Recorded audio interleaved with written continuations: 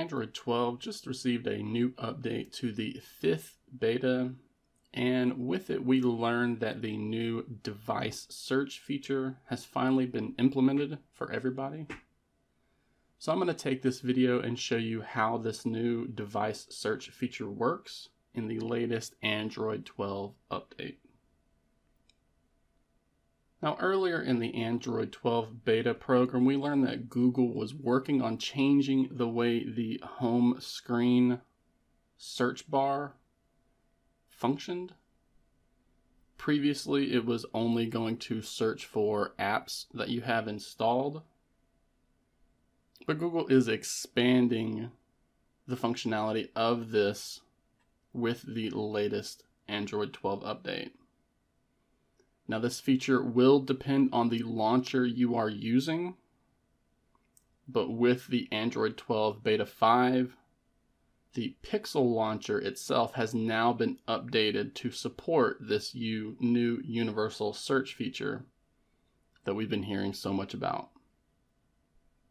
So Google's been working on this new API for device search for a little bit, and the idea behind it is to include a way that will find apps, contacts, and certain settings options quickly and easier using a single search box. See, as it is right now, if you wanted to search for something in the settings, you would need to open up the settings and search in the settings. If you wanted to search for, say, a contact, you would need to open up the Contacts app and then search for said contact.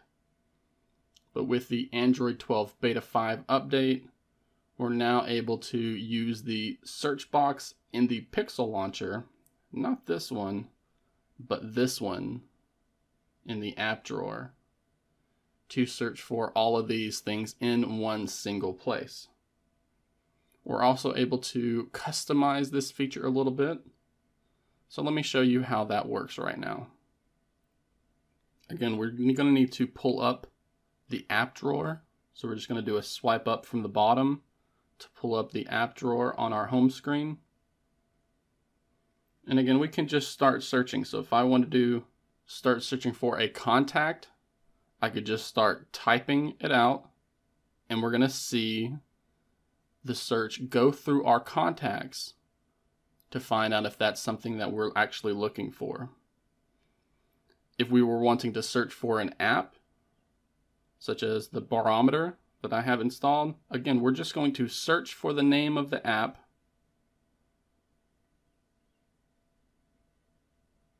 and we can see that those apps are going to show up in the search results. Not only that, but we can also, again, search for settings options. If we wanted a quick way to, say, go into the battery area or the battery usage, battery percentage, again, we just have to search in this specific search bar with Android 12 Beta 5, and using the new device search feature, it will go through multiple areas of your device to pull up search results for you. Now, as I mentioned, this new device search feature is customizable, and we can do that by, again, pulling up the app drawer for the Pixel launcher, tapping the three-dot menu at the top right, and then selecting the Preferences option. And right here, we're going to see this Search Your Phone option very prominently displayed, and we can toggle off some of these features. So if you did not want contacts to be searched for whenever you use that specific search bar, we can simply turn this toggle off, and now that search bar will only search for shortcuts, settings, and pixel tips. If we did not want pixel tips to show up, we could just disable this toggle, and again, this would then only search for shortcuts and settings.